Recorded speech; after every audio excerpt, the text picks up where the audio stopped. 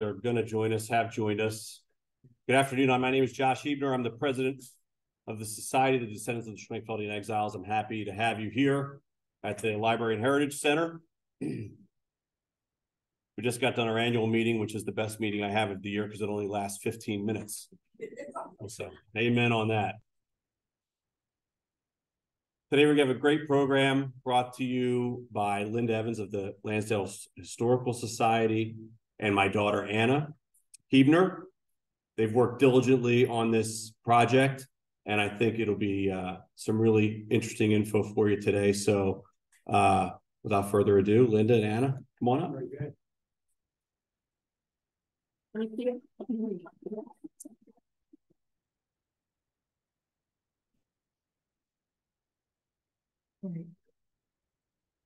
Thank you. I'm really excited to see so many people here. Can you hear me? Am I close enough to the mic? Okay, good. I was excited to work with Anna also, who's a descendant of David S. Heebner, the original originator of the Heebner Agricultural Works. So are there any Heebners here today? You can raise your hands. I thought there'd be more. Well, that's great. I'm going to concentrate on the business end of the Heebner Agricultural Works, and Anna's going to present the personal lives of the three main principals of the Agricultural Works, David S., Isaac D., and William D. Heebner. So we got a lot of our research from the Frank Blaze book. And here's my research copy. As you can see, well used. Every page almost, I'm like, I have to include this. I have to include this. And these are for sale in the Schwenkfelder gift shop for $15. If you need more information, and there is more information in here than I'm able to present in this program, but it's a wonderful book. Like I couldn't put it down. Also, Dick Shearer, the editor of the North Penn Reporter and associated with the Lansdale Historical Society, had previously done a program that he allowed me to freely take from, and other writings that he did. Newspaper, well, this is Frank Blaze's book he did in 1984.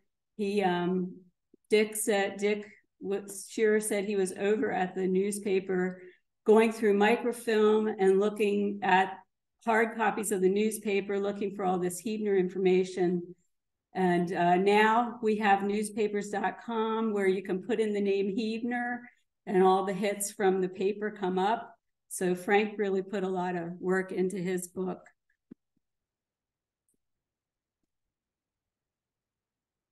And also I want to thank the Schwenkfelder Library for some things they helped me with. The caretakers of all things Heebner, and there's a display just behind here of some of the Heebner equipment that you're welcome to look at afterwards. So in 1922, Lansdale was celebrating 50 years, and they put out a book they called the Rooster Book. Looked like this because it has a rooster on it. I don't know why. But inside it says Lansdale was born August 24th, 1872. That was the date of incorporation. And they list the father's name as North Pennsylvania Railroad and the mother's name as the Heebner Agricultural Machinery Plant. So right here we can see the importance of the Heebners to the town of Lansdale.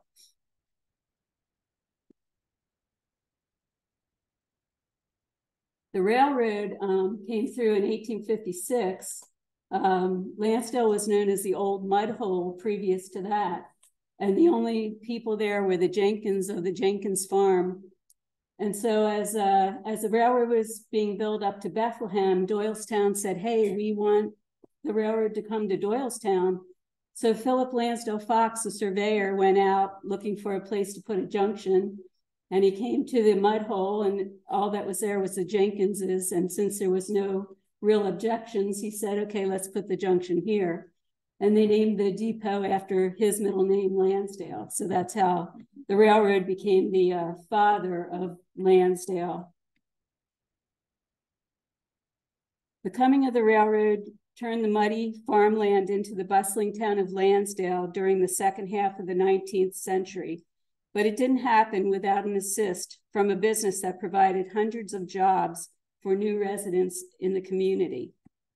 Heebner and Sons Agricultural Works was not just any old business. It became the world's largest manufacturer of horse-powered farm equipment. Heebner's reputation spread far and wide, and his products were highly sought after by farmers around the world. The father and sons who began the business were David S. Heebner, the father, and his sons Isaac, William, Josiah, and Jacob. David S. Heebner was born in 1810 in Worcester and began his farm implement business in 1840. In 1850, he sold his farm to Samuel Y. Kriebel, but reserved 11 acres for himself, and turned to the manufacture of farm equipment. He began by making some of the traditional implements of the time: threshers, horse rakes, mowers, and the like. With the help of his brothers-in-law, he bought in a 2-horsepower. The horsepower, essentially horses on a treadmill, supplied the muscle to run a variety of farm machines that were connected to it by a belt and pulley system. The crude horsepower had a nickname, the horse killer, and it was inclined and it tore up the horse's hooves. Heebner saw the potential in this machine, however. During its formative years, the Heebner Agricultural Works was a 1- and 2-man operation. The name of the business went through several changes over the years, so I might be using Heebner and Sons, HAW, Heebner Agricultural Works. They were primarily manufacturing horsepowers, mowers, and reapers. It was a slow process, as building a horsepower from scratch took about 6 weeks. Early on, David built these machines with only one other man to help. In 1862, 2 of David's sons, Isaac, who was 21, and Josiah, who was 18, joined the business. They continued the operation until 1869. Josiah preferred staying in Worcester, perfecting the equipment and working at the original agricultural works on Township Line Road near North Trooper Road, across from the Schwenkfeldian meeting house. Another son was Jacob, who helped supply lumber for the business. In 1868, Isaac sold his share of the business and moved into Lansdale. He bought a house from his father-in-law on the corner of East Main and South Broad Street. On the lot, he built a small building, 12 by 26 feet, and opened a machine repair shop. At the time, it was the only house east of the railroad except for the Jenkins homestead. And even in this map of a couple years later, we can see there wasn't much building on the east side of the railroad. If you remember from the beginning of the program, Lansdale was not incorporated until 1872. So Isaac Heebner laid the foundation for the agricultural works in the village of Lansdale several years before it became an incorporated town. Soon after, younger brother William became an apprentice to Isaac. The Heebners had enjoyed selling their machines locally as information spread by word of mouth.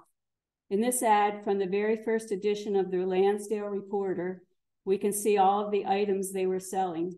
They were making and selling mowers, reapers, horse rakes, threshing machines, feed cutters, wild cucumber wood pumps, and washing machines. Early on, they also sold musical instruments. You want to ask me what a wild cucumber wood pump is? Okay, I looked it up. It's a simple barnyard type pump readily available in the 1870s and 1880s, featuring a wood pipe made out of cucumber wood and sunk into a well or a cistern. It would filter water and could sustain the strong pool of water through it. The big breakthrough came in 1870 when David and Josiah introduced and patented the celebrated level tread horsepower that became the centerpiece of their company. Unlike the horse killer, This invention spared the animals and made the work easier for the farmer. Here's the ad shows the patent, 1871. Now I know you're probably going to ask me what made the Heebner machine different and so much better than the horsepower that already existed. So I'm going to take the description from Frank Blaze's book. He said the floor of the horsepower of which the firm held the patent was alone worth the use of the machine. It was constructed so that the horse stood perfectly level when the horsepower was elevated. The Heebner level tread power was wider than others, allowing more space for the horse to work. The lags on which the horse walked were level, allowing the horse to place its feet in a natural position and enabling it to use all of its power in propelling the machine without losing any and keeping a foothold. The level lag also rendered it unnecessary to keep the horse shod. The horsepower also had a governor to regulate the speed of the machine. After the success of their newly patented horse tread, they discontinued making mowers and reapers. David, who was on the board of the Stony Creek Railroad, was unable to convince the engineers to bring the railroad by his shop in Worcester, so he decided to move into Lansdale along with Isaac and William. They built their new factory beside the tracks of the North Pennsylvania Railroad. The 3-story, 40 by 60-foot building opened in April of 1872. So this was just before August, when the year and the time that Lansdale was incorporated. Local competitions helped to improve the reputation of the Heebner equipment. They began to win medals and prizes at agricultural fairs locally and in other states. The firm's holdings in Lansdale were expanded by buying an existing foundry on Chestnut Street, where they began making their own castings and manufacturing iron fence for residential use. There's an example of this fencing in the nearby gallery. We often see remnants of it in Lansdale. We try to get our hands on some of it. In 1876, the National Centennial Celebration came to Philadelphia. The Heebners shipped one of their celebrated little giant threshers and cleaners and 1 and 2 level tread horsepowers and several other pieces, all painted up and done up in the best style. Heebner and Sons were awarded the first prize, the Centennial Medal. Their horsepower and thresher over all of the entrants from the United States. This was a real breakthrough for the business. The exposure at this exhibit was a major reason for their later success. As a result of this, the Heebners began receiving orders for their horsepowers and threshers from all over the world. Here's just showing the early thresher.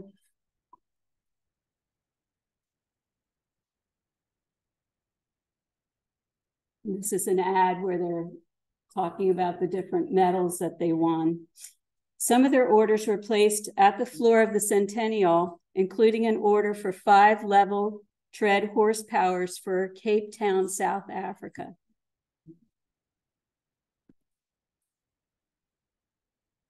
This is a medal that's a Schwenkfeldian library had from 1899. In 1877, the Heebners purchased from Andrew D. Kriebel a farmhouse and 4 lots for $1,600. This was known as the Old Spring Farm because it contained a valuable water source known as the Never Failing Spring. The Heebners laid pipe from the spring to the agricultural works, as there was no public waterworks in Lansdale. This is now the headquarters of the Lansdale Historical Society, who are caretakers of the Jenkins homestead. Over the next several years, the orders poured in, not only from the US states, but from all over the world: Virginia, Georgia, Tennessee, as well as South America, Bulgaria, Turkey, Africa, and Panama.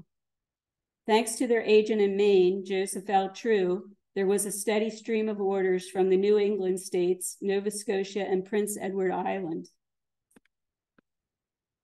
And here's just a look at the level tread horsepower running a thresher. Everybody posing for the camera. There's more of a close-up of the horsepower. And over on this side, we can see, we believe that's William on the top right, and Isaac over here, both of them in suits.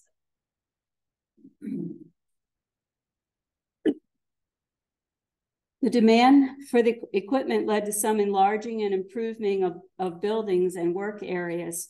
The foundry burned in 1879, and some of the patterns were lost, but not all of them. And this, of course, led to a new improved foundry. Now you have to use your imagination a little bit for this story, but it's a wonderful example of their marketing and advertising expertise. On May 27, 1880, Lansdale residents witnessed a grand and novel sight when Heebners and Sons planned a spectacular parade for the delivery of their machinery to local farmers. About 70 farmers who had ordered machines of all kinds came to at the works on Broad Street with all of their wagons and teams of horses to receive their equipment. At 7 a.m., the farmers began to arrive at the works, and the business of loading the wagons commenced. By early noon, some 60 wagons had been loaded and driven in a line on Jenkins Avenue, ready to parade the Heebner machinery through the streets of Lansdale. Then the horses were detached from the wagons and taken away to be fed, while the farmers were quietly parceled out to the 3 different hotels in towns to be fed an abundant lunch. By 2 p.m., nearly all the teams of horses had been hooked up to their wagons again, and the owners had returned to await the crack of the whip to start the parade. The signal for the parade to move was the starting of the train to Philadelphia, consisting of 19 flat cars filled with Heebner horsepowers and threshers, which formed part of the grand delivery for the day. As the train passed out of sight with its handsomely painted freight, the parade of wagons began, headed by the Lansdale Cornet Band. Immediately after came the chariot containing Mr. J.L. True, the general agent for the firm, and several invited guests and members of the press. After parading up and down several streets in Lansdale, the line of wagons slowly dissipated to their various homes with their Heebner machines on board. The equipment on the train was headed for various towns in Pennsylvania, as well as New Jersey, Virginia, West Virginia, North Carolina, and Tennessee. Even after all the farmers and the train had left, the festivities continued with a grand finale on the lawn of Isaac Heebner's house at Main and Broad. The newspaper article in the local paper goes into even more detail than this, but whoever thought up this public display to promote the importance of the products of the Heebner Agricultural Works could surely get a job on Madison Avenue today. This ad from 1881 details the amazing amount of products coming out of the works. The level tread horsepowers were being used to power a flatboat on the Ohio River, a ferry boat in Nebraska, and to run a printing press in Ohio. The Heebners had also gotten involved with providing boilers for creameries, mills, and other factories. J.L. True, the general agent in Maine, wrote to the firm to announce the sale of 70 machines if he could get them. The works were being taxed to the utmost to fill the orders, and the men were working until 10 o'clock at night. In September of 1882, they were at work on their 300 of machines needed for that year, and they were turning out about 15 machines a week. J.L. True had to turn down an order for 40 more machines because the plant couldn't handle it. These were heady days for the agricultural works, and an expansion was needed. In October of 1882, the foundation for the new brick building was laid. The craftsmen worked quickly, building the new walls around the old building, while inside, the work on the Heebner machines continued. The new building was 156 feet long, fronting on South Broad Street. 2 large wings were built at the back.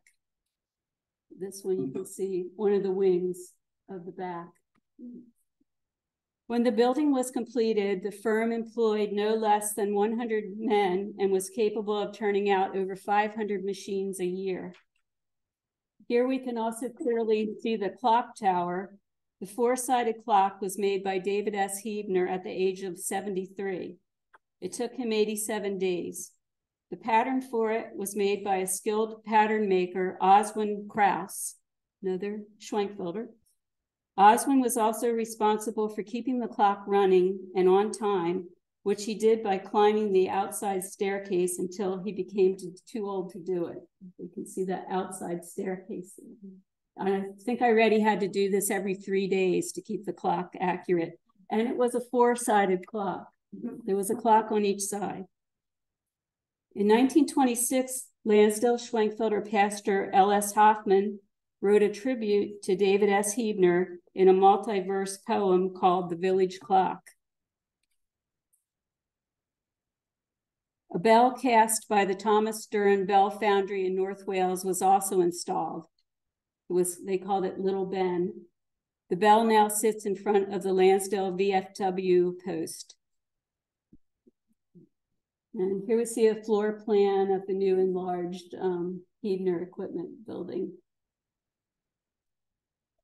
To me, it kind of seems, it doesn't seem quite right because the finished dock ends up on the 3rd floor. You'd think you'd want it down on the 1st floor, ready to go, but that's how they had it. And here you can see how a railroad spur comes off to the Heebners for them to load up train cars. This lithograph was created in 1882 to celebrate the opening of the expanded works. And I thank Josh Heebner for bringing his wall hanging. It had an outdoor scene and a view of the interior of a barn. In the harvest field stood the level tread horsepower and the little giant thresher and cleaner. A large number of these lithographs were ordered to be distributed by Heebner's agents. The firm also published a catalog showing a complete line of their wares. I think this was the first catalog they put out in 1882. And this is from the 1885 map that's on display over there, drawing of the agricultural works. You can see the train tracks there. And this is the back of it, where you can see the 2 wings. Competitions and fairs also continued, with the Heebner equipment continuing to earn prizes and medals and bragging rights. Orders came in from countries near and far, including Africa, Panama, New South Wales, Russia, Mexico, Bulgaria, Nova Scotia, Germany, Australia, Japan, Hong Kong, Tasmania, Argentina, and others. The Lansdale paper from these times have several mentions of Heebner in every edition, either an ad or general news of the plant and the Heebner principals and/or employees. Now this map, also that one on display, just is an interesting to show the Heebner holdings in 1885. Down here at the bottom, we can see the foundry, the rebuilt foundry. It had burned down, they rebuilt it. And then in a little bit more detail, of course, the main agricultural works right there. Let me see if this helps. Over here is the house that Isaac had bought originally. And in this corner is a house that David, the father, built. And over here is William's house. And behind it, there are 2 warehouses that the Heebners built. So they own quite a bit right in this area right here.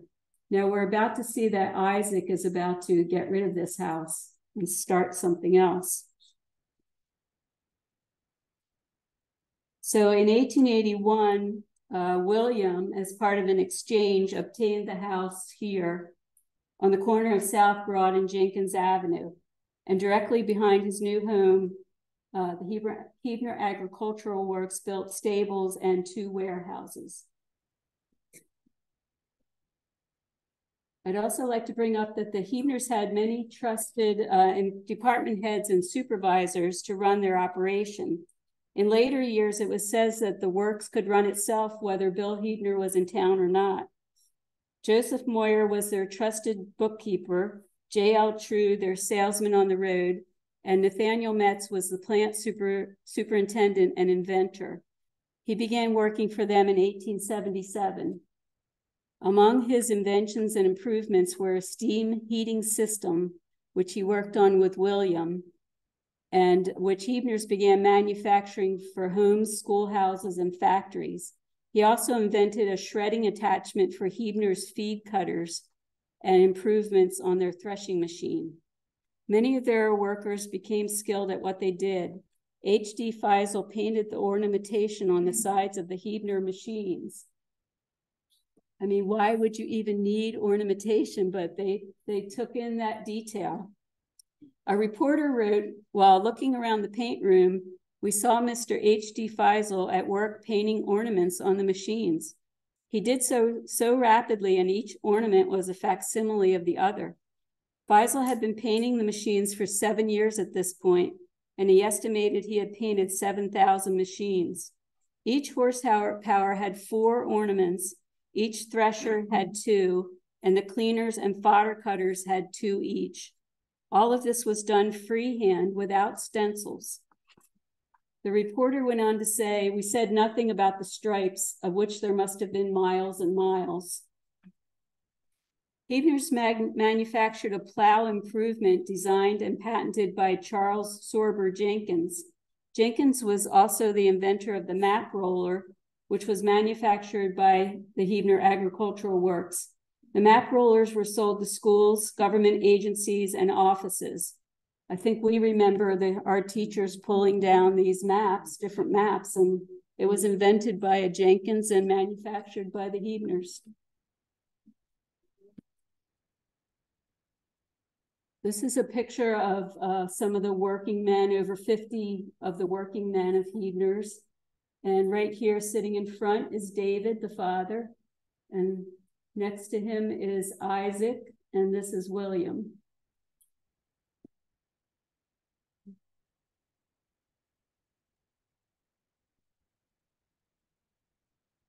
This is William threshing grain. They often went out in the field either for trials or just to demonstrate their equipment. And you can't see the horsepower, but here's the pulley that's connected to the horsepower off screen.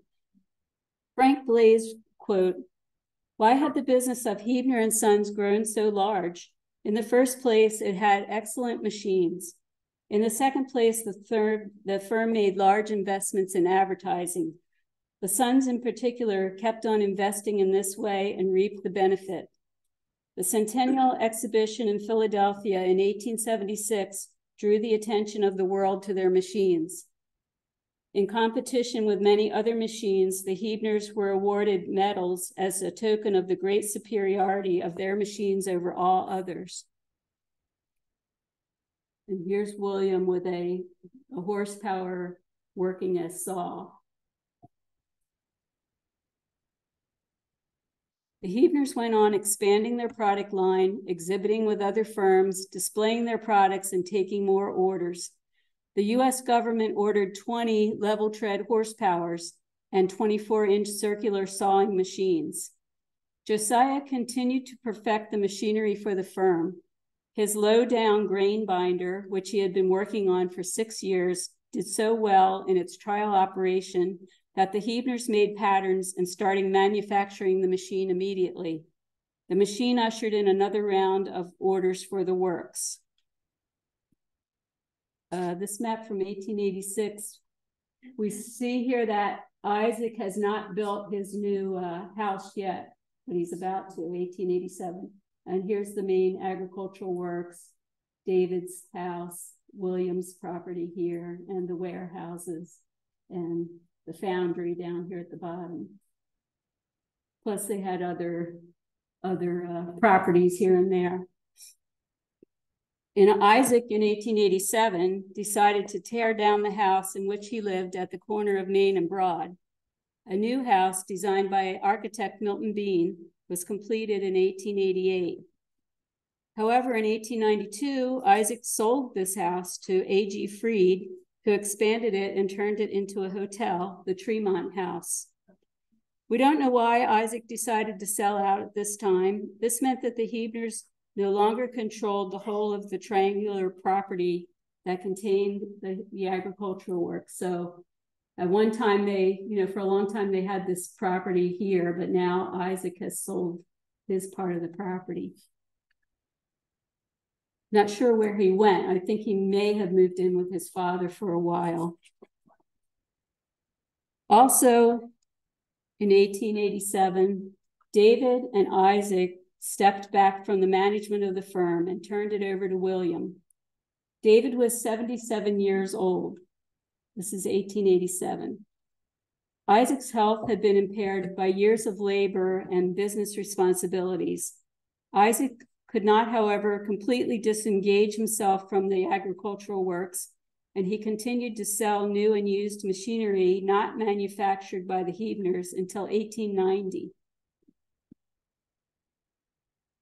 William, who was 39 years old in 1887, had spent enough time with the business to know the ins and outs. Despite other interests, he ran the firm until turning it over to his children in the 1920s. In 1888, the Heebners held their first annual picnic for their employees. It took 37 strong horses and 16 wagons to transport the employees and their families to the fairly new Weldon House on the banks of the Perkiomen Creek in Schwenkfeldian. Was at that time it was called Delphi, that little area. I don't want to tell you what I went through trying to find an old picture of the Weldon House. The procession was like a parade, with the Lansdale Cornet Band leading, William and his family in an easy riding carriage, and all the wagons festooned with flags and banners. The journey was not without some delays. One of the wagons had an overhead banner that got caught in some branches, and then another wagon broke down, and at a toll house, there was a near pileup of wagons.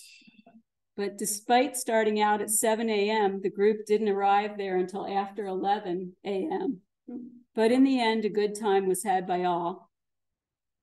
In 1888, it was necessary to have the employees working into the night in order to keep up. The works used incandescent electric lights that had recently been installed. Almost a carload a week was shipped to some point around the world. They also attended fairs in several towns in Pennsylvania and New Jersey. They installed the steam heating system designed by William Heebner and Nathaniel Metz in the government buildings in Harrisburg, including the House of Representatives, the Senate, and the Executive Mansion. The total cost was $3,500. In 1892, they started advertising in the Montgomery Ward catalog out of Chicago, Illinois. The 1 horsepower listed for $72, a 2 horsepower was $91, and the thresher and cleaner $225.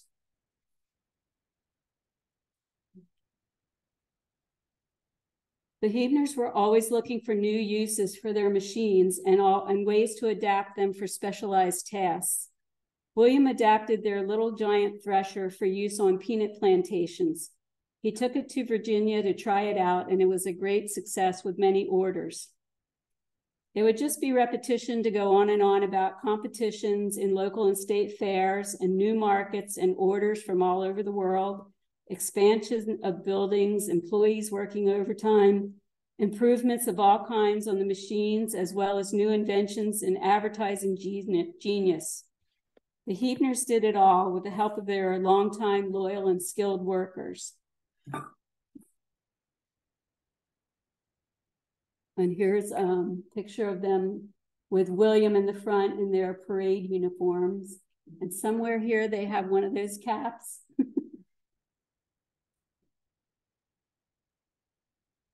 In 1897, Josiah perfected a rotary motor after several years of work. It was designed to work on steam, but William wanted to also try it out with compressed air. The first trial of the new motor was on the farm of brother Jacob D. Heebner, where it worked successfully with a fodder cutter. This is a newer aerial of the Jenkins Avenue area, but they also obtained this building here. Right here, you can see William's house. Back here is where the Stanbridge apartments are now. And this is one of the warehouses that's still standing, but they obtained this whole property here as well in 1899. And we'll see that part of this original building still stands.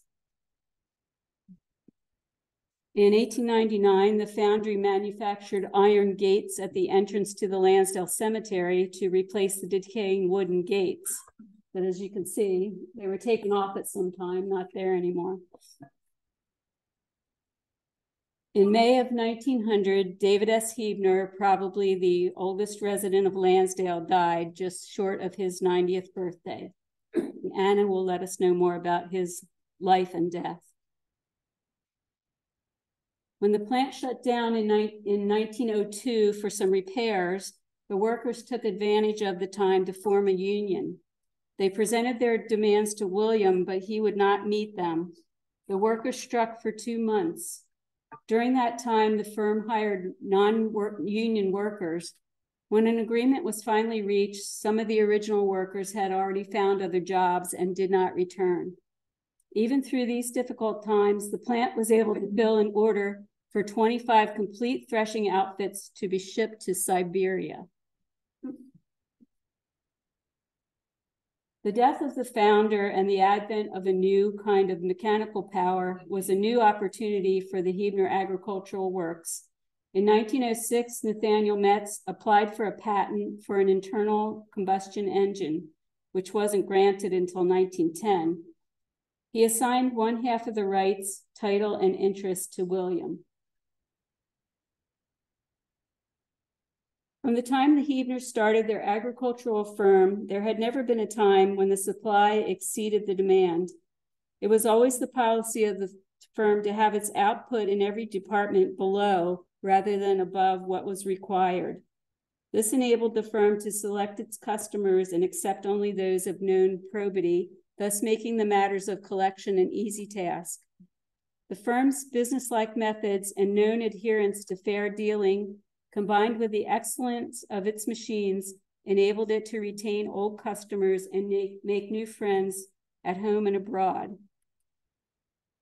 Yet another new venture captured William's imagination at this time.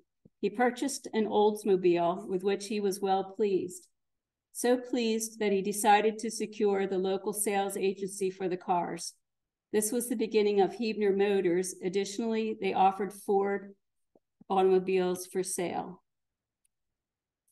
In 1909, Josiah, brother of William, died at 65 years of age. Since 1862, when he joined with his father David and brother Isaac to form the Heebner Agricultural Works in Worcester, Josiah had continued to invent and perfect the farm machinery which had made the work so successful. He stayed in Worcester at the original site of the Heebner machine shop and even turned over his patents to his father and brothers.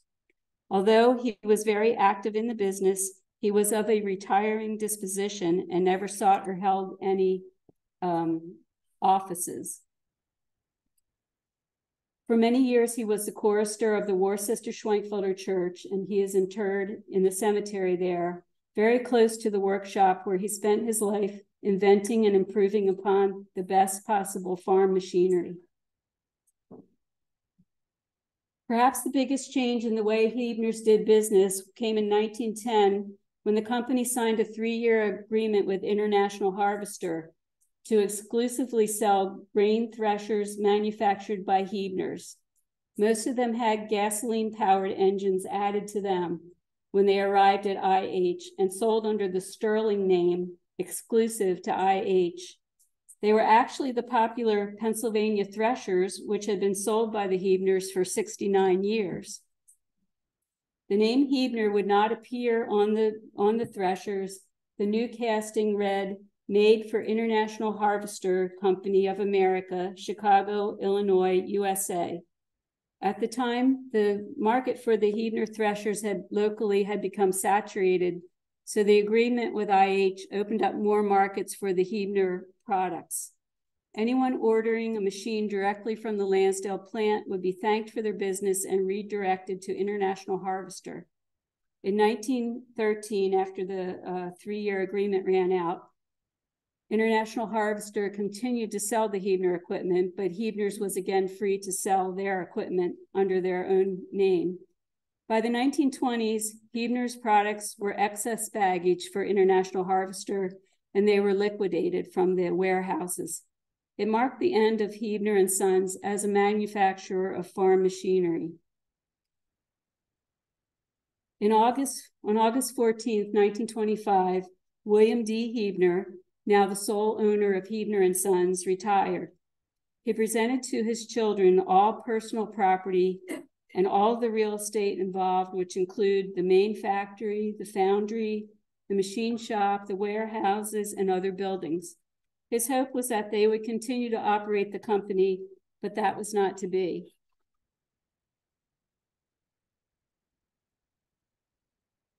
On January 4th, 1926, the doors closed forever. Only 35 employees remained at the time. The main factory, a landmark since 1872, lasted until 1944, when it was dismantled and disappeared forever. I'll turn the program over to Anna Heebner now, and she will discuss the personal lives of the Heebners and what they did for the town of Lansdale. And at the end, I have just a few closing remarks.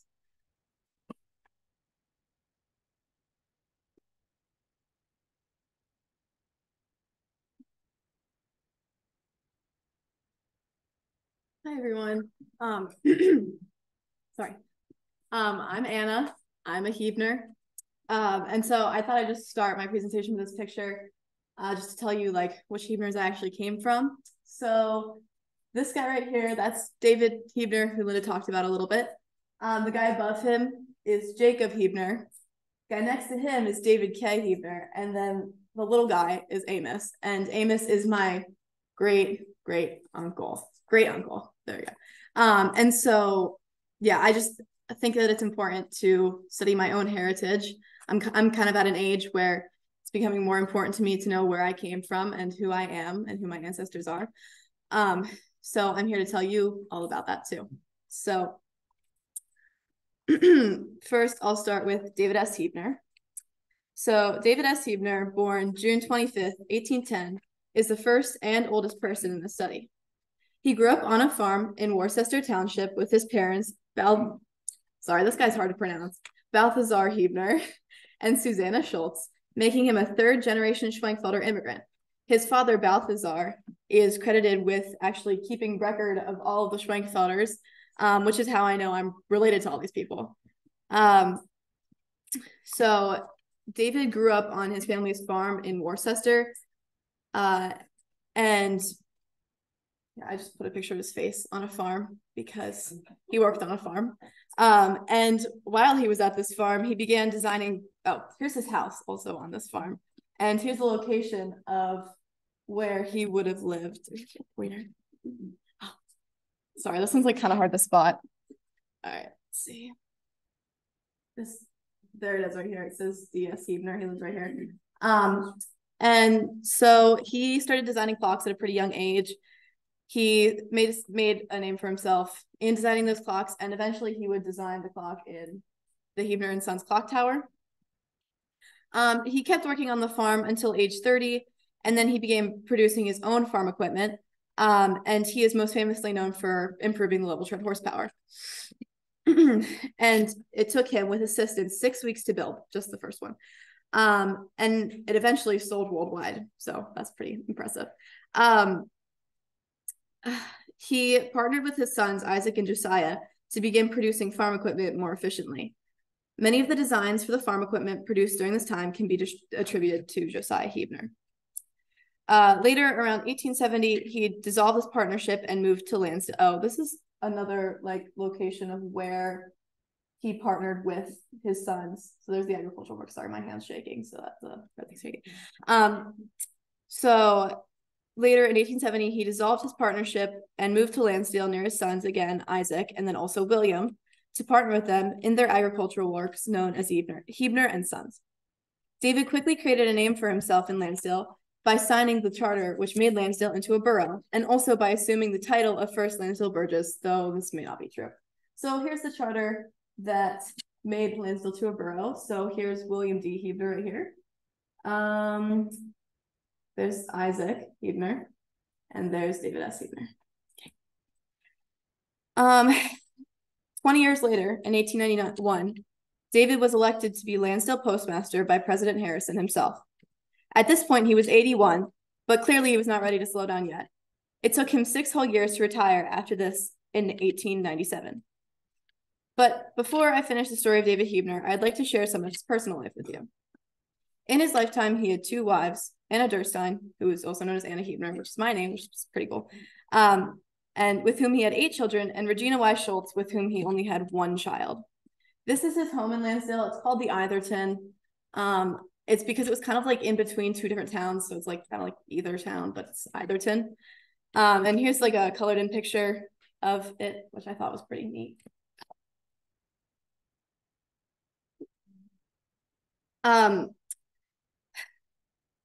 He was a very personable man, and while he produced his farm equipment, he had the support of friends and neighbors along the way. He was involved in his church, Worcester Schwenkfeldian Church, and not only was he involved, but he adhered to the rule of keeping the Sabbath holy. While he lived in Lansdale, he was known to have taken away the nuisance of Sunday baseball playing. Additionally, he was a very gifted chess player, defeating the Pennsylvania champion in 2 games out of 5. He was also known for being, I thought this picture was really cool because like him just sitting on his porch. Also, you can see that he's missing a finger. So I don't know the story behind that. Maybe I could have done more research, but yeah, he's missing a finger. It probably happened in the agricultural work somewhere. Yeah. So he was known for being a family man, and the newspaper says about him, he now enjoys life surrounded by his children and grandchildren in his own way, resting and reading in the armchair on his own veranda, a favorite spot for taking his daily siesta and entertaining relatives and friends who always find beneath his roof a most hospitable welcome waiting them. This was stated by the Lansdale Republican for his 87th birthday. Overall, David S. Heebner was an accomplished man who never let his life go to waste. He strove for excellence in everything that he did, and it certainly paid off. He died happily May 14th, 1900, and is buried in Worcester Schwenkfelder Cemetery. The Lansdale Republican puts it best in saying that David S. Heebner was Lansdale's most distinguished and venerable citizen. And this just shows what happened to David S. Heebner's goods after he died. They're all sold for like pretty cheap price. And the most significant part about this is that George Anders purchased the original manuscripts of, I think, the records, the historical records, for only $4.50. So thank goodness for George Anders, because we wouldn't have those records without him. All right, next I'll be talking about Isaac D. Heebner. And similarly to his father, he achieved many feats throughout his life that gave him the title one of the most respected and loved citizens of Lansdale. He was born January 18th, 1841, making him one of the oldest siblings of the 8 children of David and Anna. At age 21, he joined the Heebner and Sons firm in Worcester and picked up his gift in mechanics there. So here's David's machine shop that he built, and here is Isaac's home. And eventually, like, the big agricultural works would end up here, so he was very close. And then here's a closer up map. So there's the agricultural works. There's Isaac's house. So with his new skills in hand, his mechanical skills, he went to Lansdale to start his own repair shop at the corner of Main and Broad.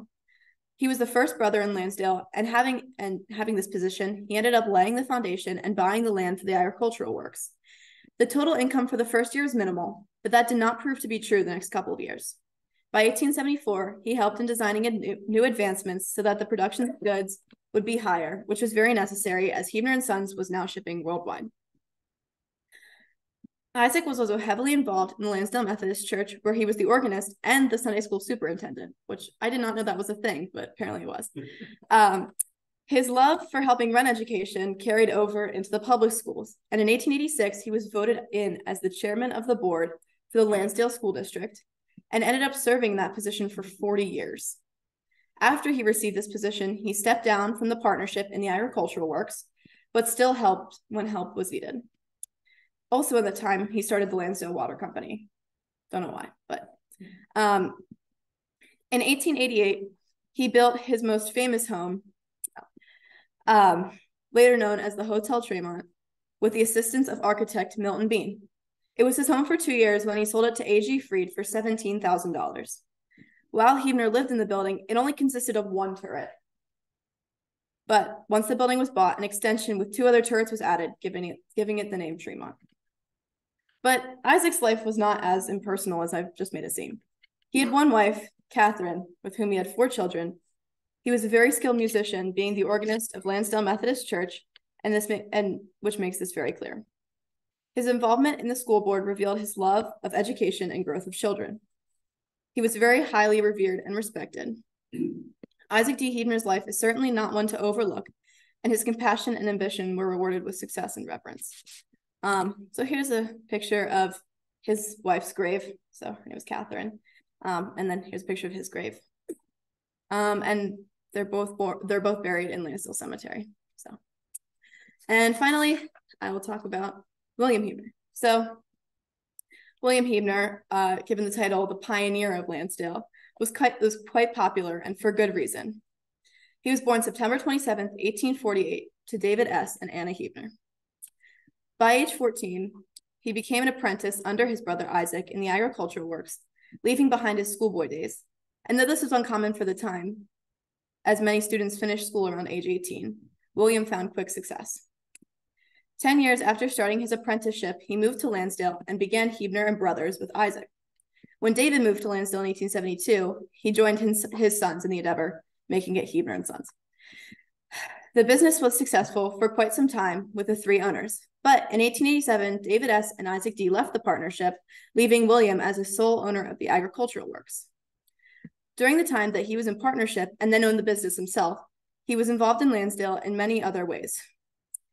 There's a really long listing of all the things he was involved in, so just bear with me. He was a spokesman of the Lansdale Water Company from 1885 to 1930. He served as councilman in Burgess, served 2 terms in the Assembly, and was elected to the state legislature. He was the treasurer for Jessup and Moore Paper Company, the Southern Transportation Company, and the Henrico Lumber Company for a time. He was one of the largest stockholders, vice president, and director of the First National Bank of Lansdale. He was the chairman of the draft board of World War I in Lansdale. He was the director of the People's National Bank of Norristown, and in 1907, he founded and managed the first Lansdale Baseball League and founded the first Lansdale Fire Company, began his own ownership of the Electric Light Company, and started the first Lansdale Shoe Company, the Babcock Shoe Company. Then he also founded his own newspaper company, which was called the Lansdale Republican in 1896. I'm tired. He also proved his immense love of music by founding the Lansdale Music Hall. And he naturally became the director of the orchestra that performed there. I thought this was a really neat picture. So there's William right there. And Isaac is kind of in the corner. He got cut off, but like there's like a bass right here. I think he played the bass probably, so that's him. And this was in the music hall. There's the orchestra that William directed, and there's some people. I just think it's interesting to see, like, you know, people from a long time ago doing things that we still do today, putting on plays. Also, he was heavily involved in the Lansdale Methodist Church, where Isaac was also involved, and he was choir master for almost 60 years. He was also involved in building the second and current Methodist Church on Broad Street, which is, I don't think I have, oh no, I do have a picture. And this church was kind of based off of a church that he attended in Florida, because he lived in Florida like during the off season. His greatest achievement, though, I think deserves the most attention, and that was his involvement in preserving Valley Forge National Park. So in 1887, he was appointed to give Washington's farewell address for Washington's birthday, but instead he presented a bill to the people there, and they voted on it, and it was voted to preserve Valley Forge National Park. So if you've ever been there, you have William D. Heebner to thank for it still being there. So, he also made time for a personal life somehow. I don't know how, but so this is his first wife, who he was married to for 31 years, and he had 4 children with her, Emma, and she died in 1881, so he remarried to Elizabeth Shearer. And Elizabeth Shearer, I think, is very interesting because she was involved in the WCTU, which is also known as the Women's Christian Temperance Union. And so these women advocated for prohibition of alcohol in America. So, you know, a little tidbit about her. And he also had 4 homes. This is his home in Lansdale. This is his home in Oak Park. His home in Florida. And all of these homes showcased his green thumb. He also had a home in Finland, Pennsylvania, but I don't have a picture of that one, so sorry. And he's also known for, his garden was called the most beautiful in its vicinity. And he also had a deep love for baseball and other sports, and he was absent at very few of these games. His life was a life filled with ambition and success, and is certainly one to be remembered. He died February 23rd, 1933, and for his funeral, the church was packed with many of those who admired him. He's buried in the mausoleum in the Lansdale Cemetery. So, just to finish off, I have a couple words. So, there are lessons to be learned from all of these men. First, as a result of hard work, success comes. Clearly, all 3 Heebners experienced hardship, but they kept going. They strove for excellence in all aspects of life, whether at the workplace, at the church, or in the community. They wouldn't be called revered, respected, and loved citizens in the papers if this was not true. A second lesson to be learned is that even obscure history matters. You may hear others talking about the Great Pyramids of Giza or the Revolutionary War, which are both very important. But had this little sliver of history not happened, life would not be the same as it is today for us. Also, simply for interest purposes, this is a great thing to know for extended knowledge. And for me, digging into my ancestry was deeply educational. I hope that you all take something away from this today, and thank you for listening.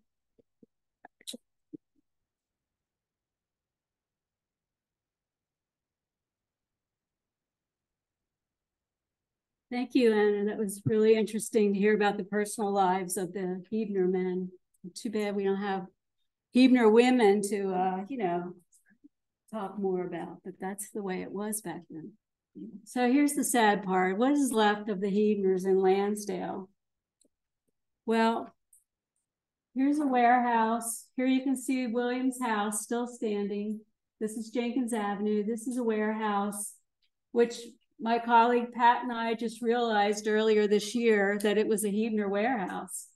So that's still standing. We went inside. It's being used as a business, and we went up to the 3rd floor, which there's nothing left, but it's interesting that it's still there. Here's the front view of it. Okay, so take a look up here, that rectangle. Need a little participation. Just kind of gaze at it, relax, believe. Do you see anything there? No, really. Do you see an S over here? I'm not trying to put this in your head. In the right lighting, it says Heebner and Sons. I think I can see the SONS over there. But so yeah, if you want to go there and stare at it, you'll probably see it. And of course, we still have Williams' house on the corner of South Broad and Jenkins. This is a picture I took a couple days ago. This is a building right along the railroad track that William built next to a larger building to house his newspaper. And this is the larger building that was next to it. Now, here's the remnants of what's left. This building had a fire in 1950.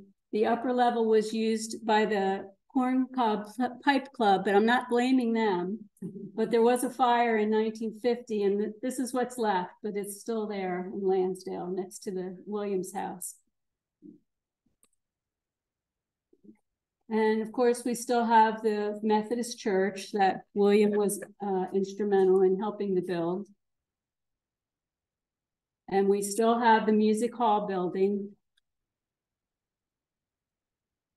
Okay, now, don't get offended here. David, Isaac, and William, will the real Schwenkfelder please stand up? The answer is yes, they're all real Schwenkfelders. But as we know, Isaac and William were quite involved in the Methodist Church. But here we see in 1888, when the Methodist Church had been established for 17 or 18 years, they attended the Schwenkfelder Thanksgiving Day with their father David, Isaac and William, and families. So I think they're still Schwenkfelders at heart. But there was no Schwenkfelder presence in Lansdale until 1918. So in 1892, David Heebner was really pushing to get some Schwenkfelder presence in Lansdale. And he got together with a couple of people, and a committee was formed to look around for a piece of ground to start a Schwenkfelder church. That was 1892, but nothing came of it. But we do know that Reverend L.S. Hoffman was really the impetus behind getting a Schwenkfelder church in Lansdale in 1918. This is a story from the paper that mentions how David tried to get a Schwenkfelder presence there 20 years previously, but that his son William was attending this 1918 dedication.